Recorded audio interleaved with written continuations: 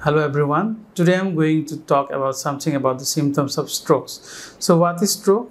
It is sudden loss of blood flow to the part of the brain causing tissue damage. So various symptoms are: the patient may present as acute confusional state, acute memory impairment, or inability to express himself despite of the normal voice. And other symptoms are the sensory symptoms like difficulty in vision or loss of vision, vertigo, tingling or numbness of the face or one half of the body.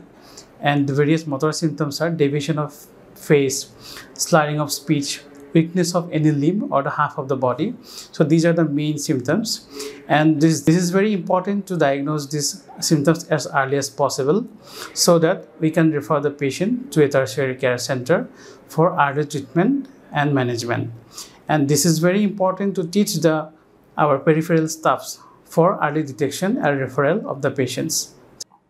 At any emergency, time is everything. At Narayana Hospital, we are always with you, near you. Thank you.